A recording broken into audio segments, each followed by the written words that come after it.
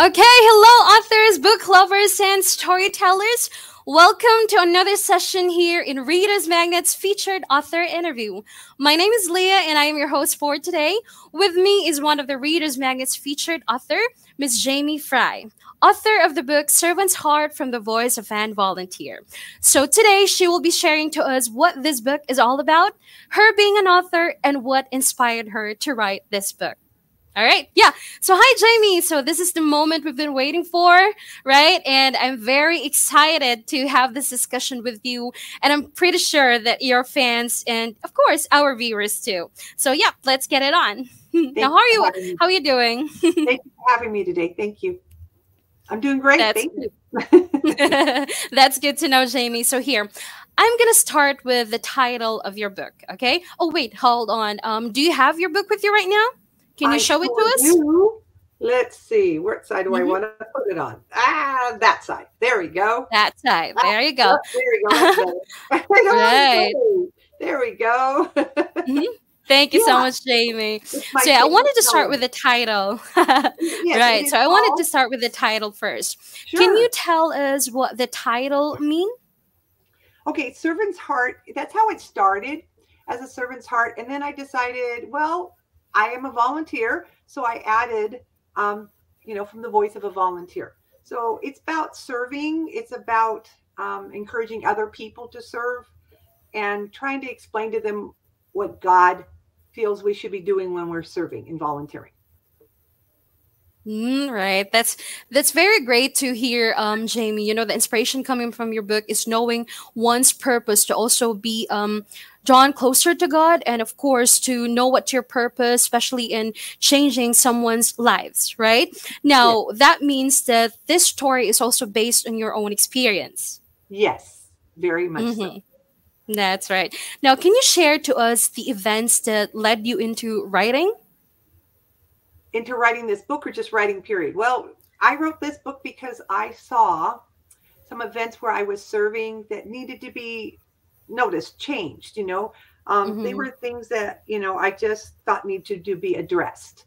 So I basically started writing this book, thought I'd get some background, some research, and then took some pictures and did some things to just encourage people to understand that God wants us all to volunteer, and that there's certain things that when we volunteer we don't always understand, and who's the boss and who we're supposed to report to, and all the different things that entails being a volunteer. Mm-hmm. Wow, that's good to hear, Jamie. Now, that being said, Jamie, is there also like a surprising moment that you discovered while writing this book? Uh, well, it helped me to draw closer to God. It helped me to see that there are kids as well as adults and different venues and different ways to volunteer.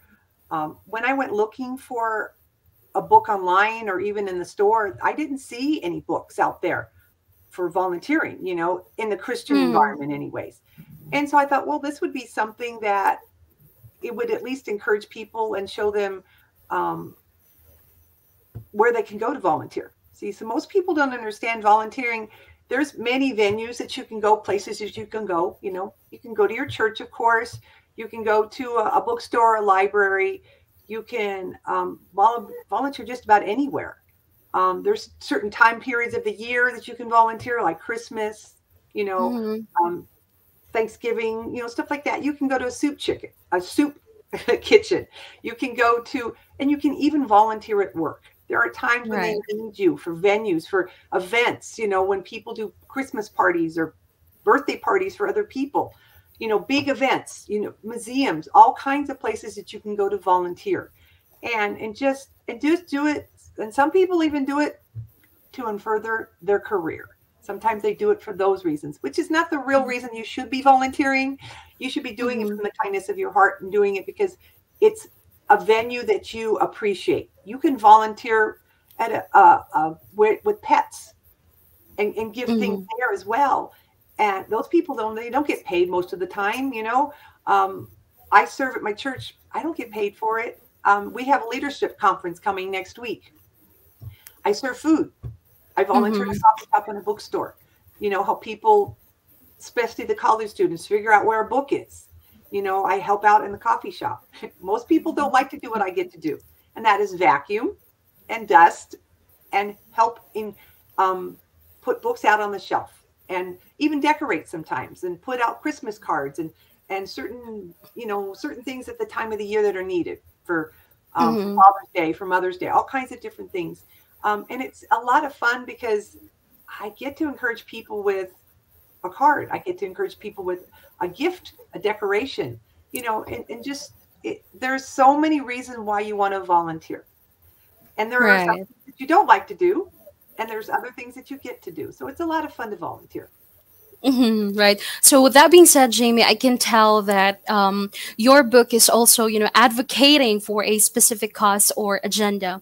Now, can Mhm. you tell me if why this is very important to you to also share your story with experience that you have experienced from the past, right? Can you tell me why is this something that is very important for you? It's important to me because it's to teach people that we need more volunteers. There isn't enough Mm-hmm. volunteers out there. The ones that do volunteer, most of us do two or three things at once, And Right. don't get me wrong, we enjoy it, we love it, but we also like to fellowship with people, and we like to encourage people, and we like to from different age groups, from teenagers to college to stay-home moms, all of them. They need something to do when they get outside, when there's nothing to do at home, when they've cleaned up everything and they want to do something. And we would appreciate it if they would pick something that they enjoy doing. I mean, you can go somewhere and sew and volunteer and teach somebody how to do that. There's so many reasons why we need help. We have a generation out there that don't know how to do certain things. And if we have that gift and that skill, why don't we go and use it to teach somebody how to do it? It's not just it's about reaching out and making a difference in other people's lives. It's a good example that we can make to our kids. You are also helping them build self-esteem, and you grow personally yourself with other people and with God. So and you're learning how to be with people. Sometimes we're widows.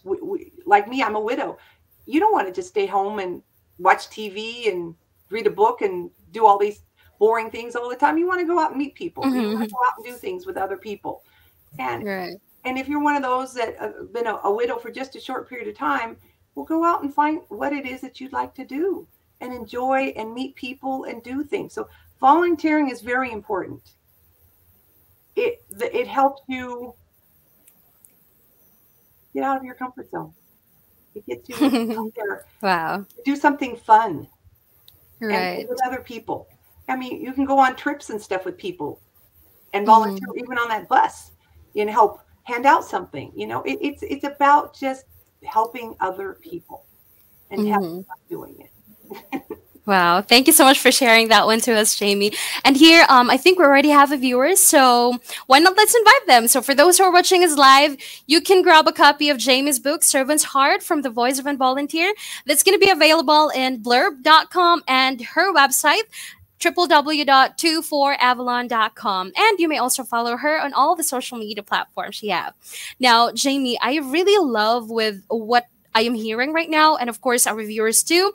No, coming from you with all the inspiration, stories behind your book, and I know that those things you've shared earlier, it is the thing that, what makes the book so captivating. Now, Jamie, I know that the purpose of the book is also letting people know what are the things that they really need to also discover with not just for themselves but for the other persons too, for the other people too, right? Now, what do you like to do? This is gonna be a personal question, okay? Now, what do you like to do when you're not writing? Because I've heard that you're also into music. Is it something that Oh, you're yes, like doing too? I am. I sing in a choir at my Uh church. huh. I play Wow, that's great. piano. I sing. I've written a few songs. I mean, one of the poems in the back of the book is a song that I wrote. I Mm-hmm. try to. I write poems sometimes in the back of the book. I do puzzles. I have some. I have. It started with a Thomas Kincaid painting that somebody gave me, and Mm. they're very expensive, and they're even more expensive now that. Mm. So what I've done is I collected some puzzles that are Thomas Kincaid puzzles, and I picked Mm. those, put them together, glued the back of them, and then I put them in a picture frame and put them up on the wall. So now I have some Disney ones that I have small Disney ones, Oh, and that's it's really cute. cute, adorable. I have one that's a church one that is going to be put in my bedroom. I have ones that Mm. are like Minnie and Mickey, and them at the beach in Hawaii. Oh, it's gorgeous with a Mm. rainbow. I have, they're just, and then I have one with Pocahontas with a pirate ship in Wow. it. These are really small ones. They're That's little. beautiful. Oh yeah, but they're so decorative to put into rooms. Make this Right. a guest room. One looks like for a boy, one looks like for a girl. I can put one downstairs. Mm. I had fun doing them. A lot of people did this during, when we were COVID and everything, and stuck in Mm-hmm. our houses, That's not right. being able to do things. And it started where, I can put these up on the wall. I put them in a poster um, Mm-hmm. frame. And if they're small and they don't fit the full picture frame, I also put a color border behind it with just a poster board, a black Mm. one or a blue one, and it makes them pop. And it's just Wow. something decorative, just something colorful to put up on your blank wall, and Mm. that's something I love to do. I read, I write. What else do I do? I love to. Um, my mother got me into reading books, and then all of a sudden I started writing. I never thought I'd Mm. ever write a book. I mean, I will tell you, my Mm. English when I was in high school was awful. I really learned more when I went to college. So it's really a discovery, huh? Yeah, we enjoy it now. It's so much fun. And it just things that, there's so many things we can do um, that can keep us indoors that are fun, and stuff outside that can help us have fun. So those are a lot Right. of things I like to do. Right. Thank you so much for sharing that to us, Jamie. Now, I wanted to also ask this to you. After reading a book, what would you like your readers to feel after reading it? Well, this doesn't sound so, some of us, I want them to have happiness, of course. And I would Mm. like them to have a little bit of fear. And I'm talking Mm. about God, that Right. when I'm out there volunteering, that I'm doing the right things. I'm doing it for the right reasons. Plus, I want them to understand that they're going to be ashamed and embarrassed a little bit. I want them to understand that, and I'm talking ashamed and embarrassed because they need to know that why aren't they volunteering in the first place? The ones that aren't. Mm. And the ones that are need to do something about it and encourage other people to volunteer. That's how I got started. I had a friend at church who volunteered and just dragged me along and asked me to come volunteer with her. And that's how it started. So we also Mm. that are volunteering, we have to be an advocate. We have to also go out there and make sure that we're asking people to join us and do the same. It's not, Right. but they also, that's why I'm saying happiness, but fear, but shame, and embarrassment, because we're depending on what stage you're in and where you are, Mhm. will fit you, depending on where you are in your volunteering. So if you're not out there helping somebody or asking somebody to, you should be ashamed of yourself because you're not doing it. If you should be embarrassed as well. But if you are volunteering, I'm happy for you. But do a little bit more. Step out of your comfort zone and ask somebody else Mhm. to come with you. Right. Wow, that's wonderful message, Jamie. Thank you so much for that. And you know what, Jamie, I will be honest, I think I also need your book because I love it. I love the inspiration, purpose, the story behind you writing this book. I think that this is the kind of book that everybody should have. From the guidance, the things that you can do to draw closer to God, right? To make a Mhm. difference, not just for yourself, but in also for other people's lives, Yes. right? So, you know what, Jamie? I must say that it was an interesting discussion, Jamie. Thank you so much for gracing with us today. All right, everyone. So, Jamie Fry, author of the book Servant's Heart from the Voice of a Volunteer. Her book is available in blurb.com and, of course, her website, www.24avalon.com. Again, thank you so much, Jamie. As we say here with Reader's Magnet, we share your story with the world. Well, thank you so much for having me today. Have a great day. You too, Jamie. Thank you. Thank you.